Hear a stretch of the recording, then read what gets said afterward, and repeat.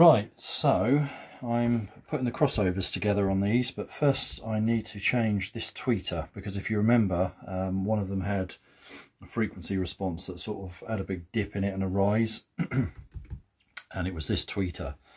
So I've been sent a replacement, so we'll get that in there. Can't actually physically see anything wrong with it, but often you never can. So while the iron's warming up, let's have a look. I've also got all my crossover components. Annoyingly, Impact Audio sent me the wrong inductor, or I ordered a, what did I order? 1 millihenry, I think, and they've sent me a 1.5. When I was doing my measurements, it was actually a 1.05 millihenry I wanted, so all I'll do is just unwind this, keep measuring it until I get that exact value, but I have contacted them and I've heard nothing, which seems to be how everything's going at the moment. We've got our capacitors for our tweeter and for our woofer, a little inductor for the tweeter, and our good resistors as well. So we are good to go, and some binding posts.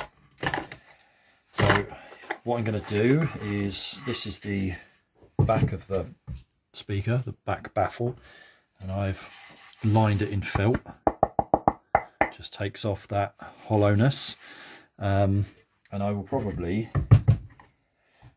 build up the crossover on this, sort of point to point.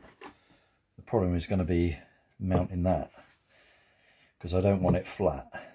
I could keep it right out the way down here and we wouldn't have any crosstalk problems, because I don't really want to build this all on a board. I want to keep everything compact so I can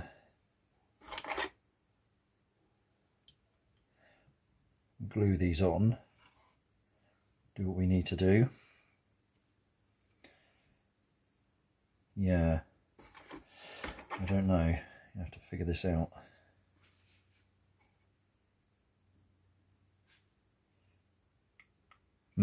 Anyway, we'll get back to that.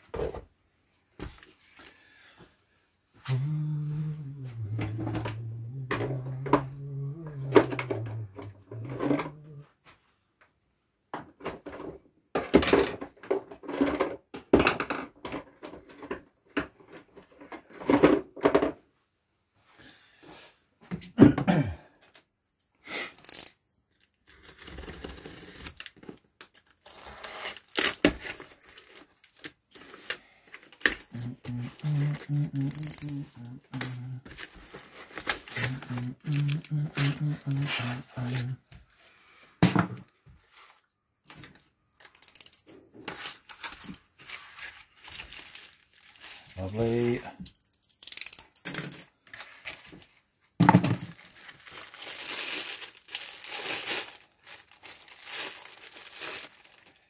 Excellent. One thing I want to experiment with when these are all done is, if you looked at the measurements that I took last time, there was a little bit of kind of a dip in the tweeter's response, and when you look at the phase relationship, you can see where the crossover point is in the phase relationship, but you can also see a change in phase higher up. I think it was around 10 or 12 kilohertz, something like that.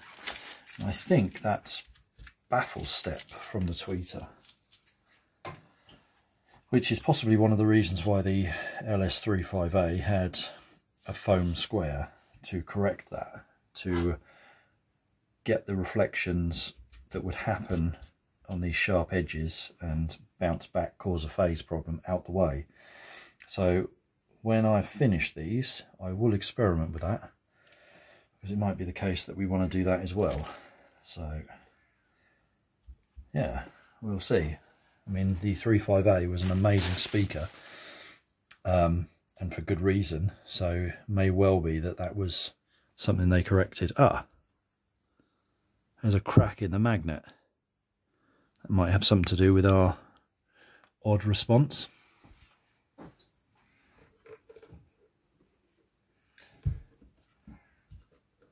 It's always good when you find a problem, or you know, see a problem, to be able to find a reason why. Right. Let's cut these off.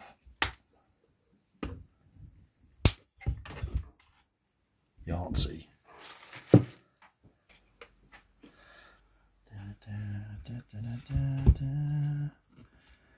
There we go. Lovely jubbly.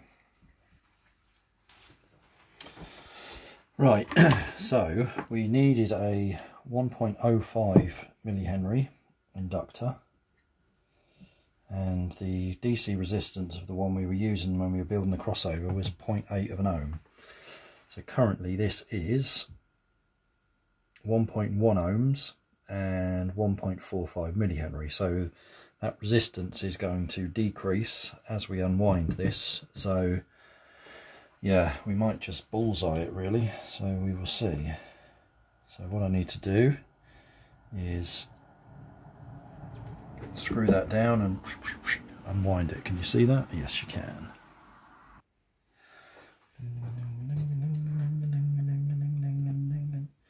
Made so many holes in this from doing things like this.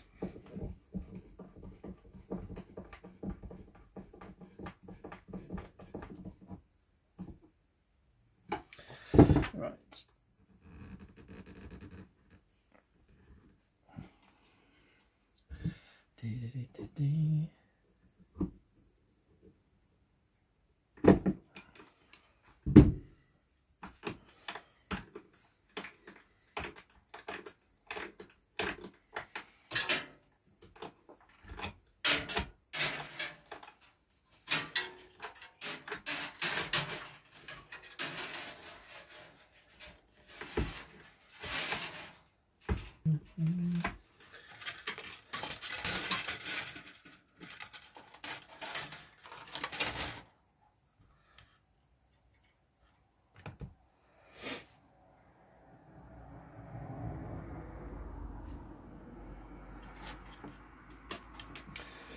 Not yet, but we're going to have to take a lot off this. Really, I should start winding my own inductors. You can get these bobbins, and this laminated wire isn't expensive.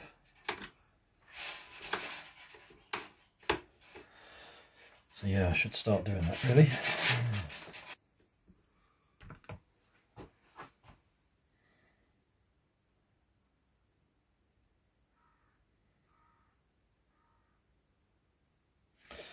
Right, so it looks like we've gone a bit too far. That's a bum.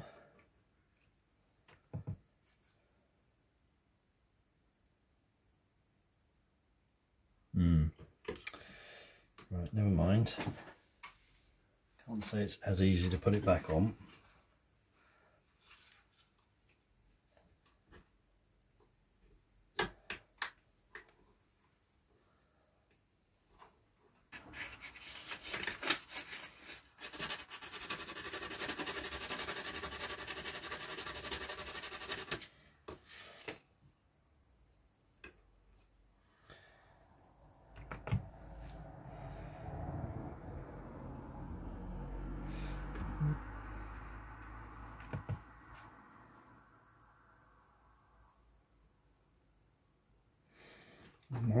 Almost.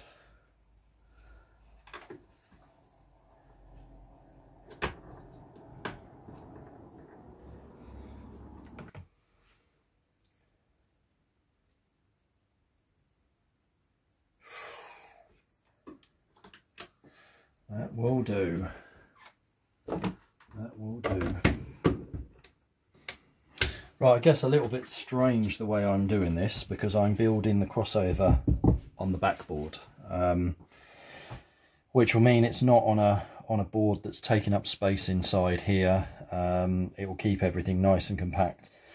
The only thing I wish I could do, and I can do, but it would mean some bracket or something, is have this inductor orientated 90 degrees to this, but we're more than 200 millimeters away, and that really does kind of knock out any cross torque. So we're not in close proximity to need this really turned round. There's a good distance there, so I'm not too worried.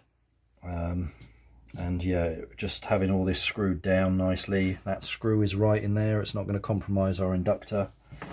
We can keep this really compact, it's not going to vibrate or anything like that inside the cabinet. Everything point to point soldered, so yeah, just better all round really.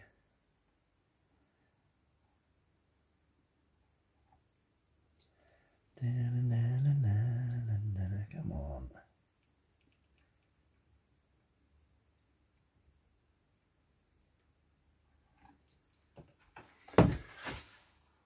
Yeah, good.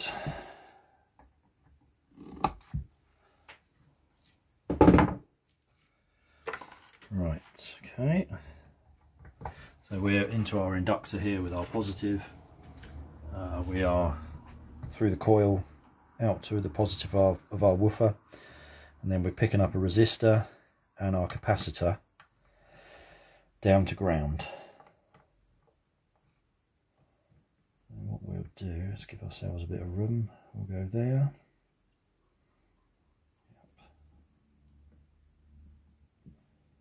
Like so.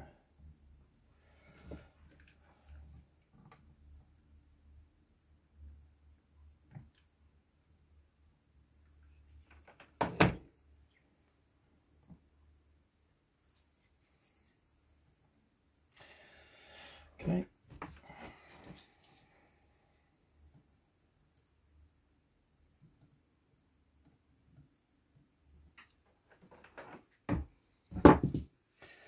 Nicely point to point connected, no circuit board traces, anything like that, just how we like it.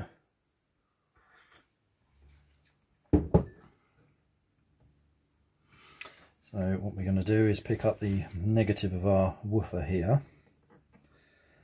and also a negative lead going down to the binding post.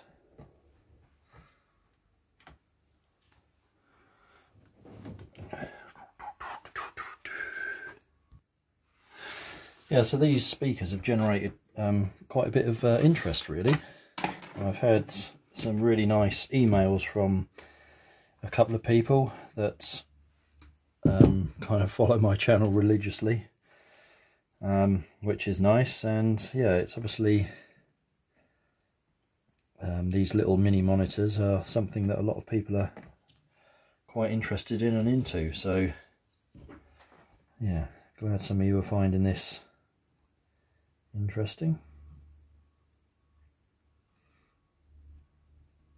The only regret I've got with these is that I haven't used a woofer that I can get more of. I don't know what these woofers came out of originally, but I can't find any more of them. So what I should have done really is started with a 5 1/4 inch woofer that I could get more of, because I've looked into making these cabinets. In fact, there's a cabinet builder fairly local to me that I've done a few bits and pieces for, and he's offered to make these cabinets very simple, just the top, the sides and the bottom. I would make the back and the front baffle here, but to veneer them and to lacquer them as well. The tweeters are readily available. I've got a supplier for those who actually sells a 5 1/4 inch woofer that I would probably be interested in using in making more of these. So this might be something I actually make and sell, because like I say, I've had quite a bit of interest in these, and I really would love to yeah, build my own speakers to sell. Also, I'd do a bigger brother version of it with a 6 1/2 inch woofer, not just the 5 1/4. I even make a 4-inch version as well, but I think that's getting a bit too small. So there's kind of a family of them. If you wanted to use them as your front, left and rights, and you had a surround system as well, you'd use the small ones. But then you could build a centre as well, and oh god. Anyway, we'll see. Right, so that's that done. Let's put some glue on there as well.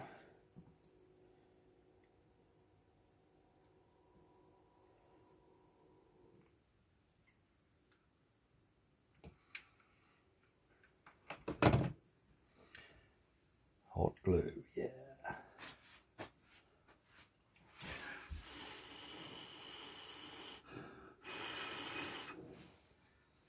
Right, fantastic. That's our woofer done. That might not look particularly pretty, but that's, yeah, good. I like that.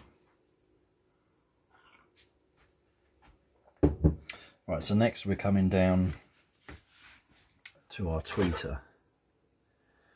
So we've got a resistor and 2 capacitors to pick up. So really I want them, I don't know, probably there or like that. Yeah, okay, they can go there, I think. Right, something like that.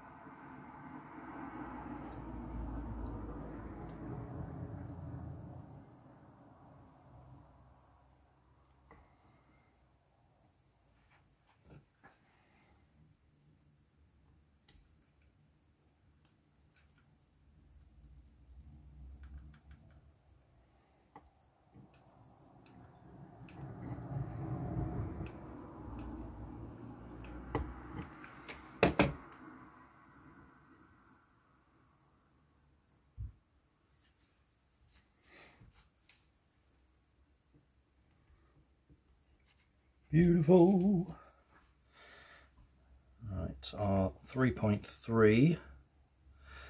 Originally that was a 3, but the tweeter was playing a little bit too loud, so I've knocked that back a bit.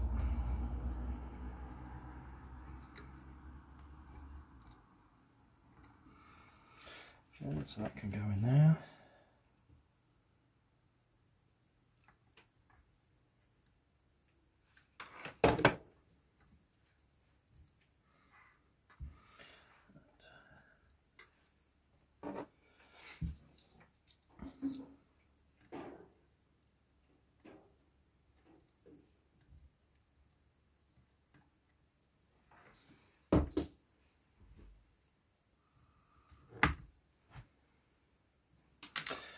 So we're going to come in on our resistor here, through to our capacitors, out here to the tweeter, and also pick up our inductor down to ground. So we were in phase, weren't we?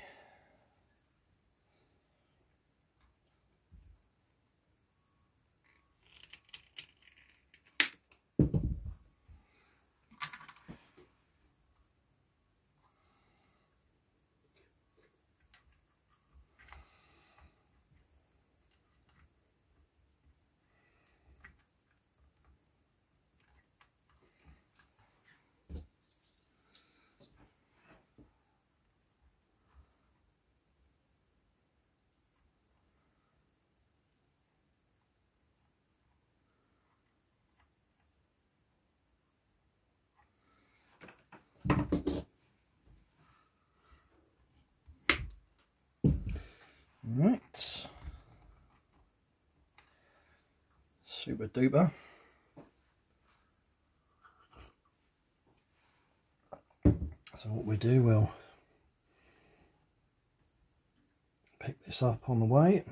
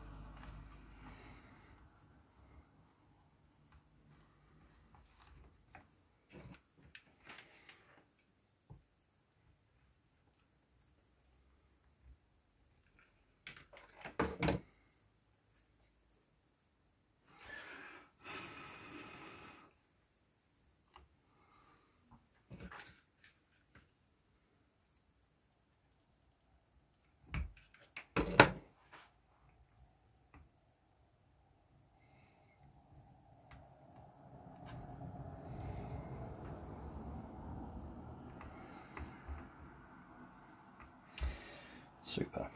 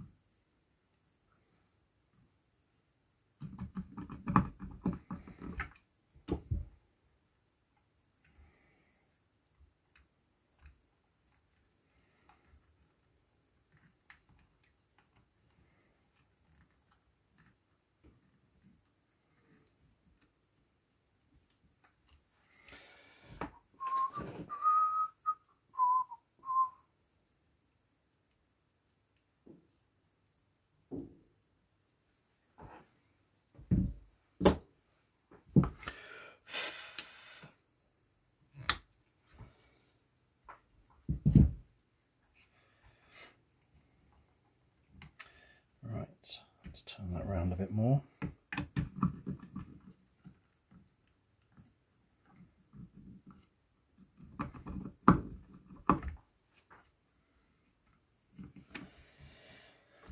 Excellent.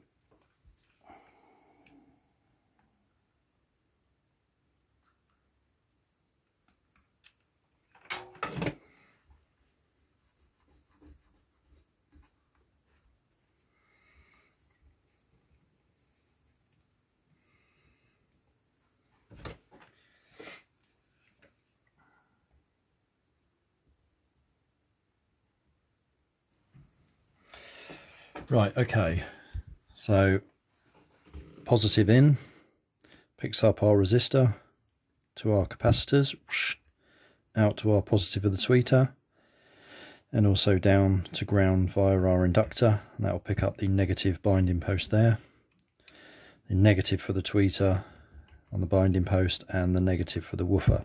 Do all those at the binding post.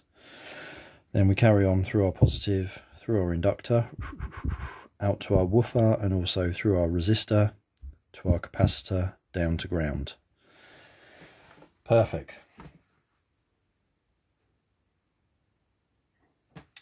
There we go. Nice and compact on the back. Yeah, no boards taking up space or vibrating in there. So there we go. Right, so I've bought these binding posts, which are really thick and chunky, and they're all, don't think there's anything magnetic in them. No, nothing at all, so that's good. They're all brass, I think. They were reasonably expensive. But we got big holes in here, and also this is reasonably thick, so I wanted something quite chunky. And yeah, they'll take a banana plug, and also pretty large bare ends if you want to put them on. So yeah, I'm going to solder them up, and then this one's done, do the other one. Right, so that's it all soldered up. Positive, all our grounds, all our negatives. Yeah, all point to point. Perfect. Right, time to put them all back together. Right, so I've just been making the cover frames for my little two-ways, and these are cut out. I need to just run around the edges with a router just to roll them off. But yeah, they're basically there. Then I'll paint them up and cloth them. Yeah, so there we go. That's what we got on the speaker. They're a bit proud, which was the idea. So yeah, hopefully once they're felted and clothed up, they'll be there. So we're pretty much, apart from doing this, done. Loving it.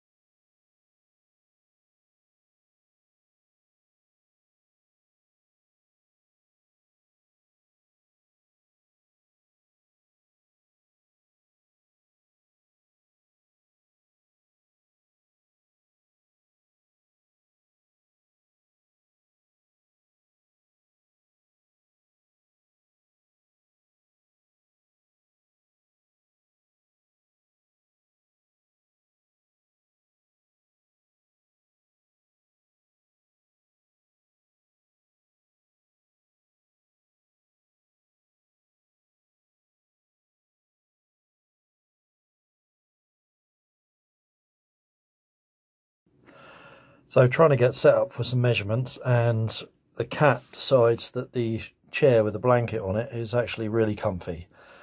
Really helpful, Oliver. Thank you very much, mate. Okay, so I've just done my final measurements on these, and yeah, very, very pleased with them. I've done a lot of listening to these and made a few little adjustments by ear, but really and truly,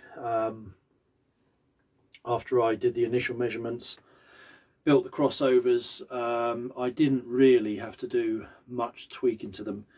I added a further resistor to pull the tweeter level down a bit further, but other than that, the 2.2 microfarad capacitor on the woofer circuit I increased, I think, from memory. Yeah, not by much, just because it was, I needed to roll it off a little bit steeper, but really and truly they are as I originally measured and the values I originally came up with, and they've been great fun. I've really enjoyed listening to these. They're a typical narrow baffle, small driver, two-way that images nicely.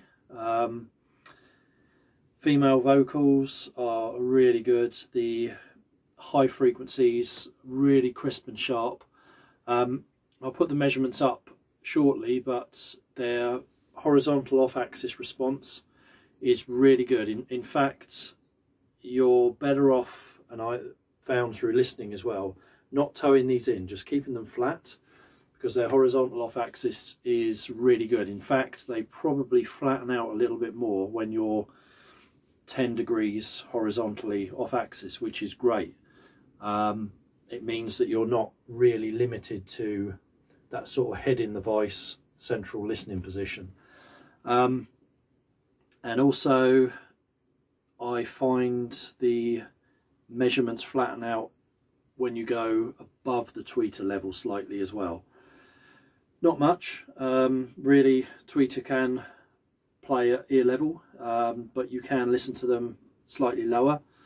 So if you've got shorter stands, then that works. Moving the microphone down below tweeter axis, still good. So yeah, measurement wise, they're fantastic, but it's all about the listening, and I've really enjoyed them from the first evening when we plugged them in the lounge.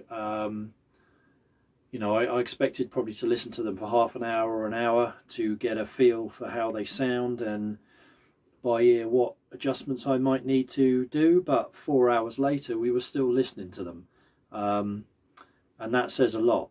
They do a lot of stuff well. I find them very accurate, very detailed, what you'd expect really. A reasonable amount of bass as well, which was quite surprising. And yeah, I've loved them. They're a great little speaker. So I've made covers for them now, which I've lobbed up some pictures. Quite nice, very fuss free, just a frame covered in black speaker cloth, the soft part of the Velcro, the loop, and a little pull tag, because they do hold on there quite well. But they've just turned into, they're just a lovely little speaker. Very pleased with them. I think they look pretty nice, feet on the bottom there.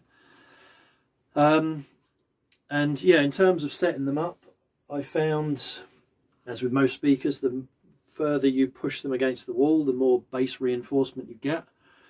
The further you pull them out, the better the imaging becomes. And really, I was most comfortable with these only about a foot, 16 inches away from the wall, which means that they don't have to be pulled into the room much.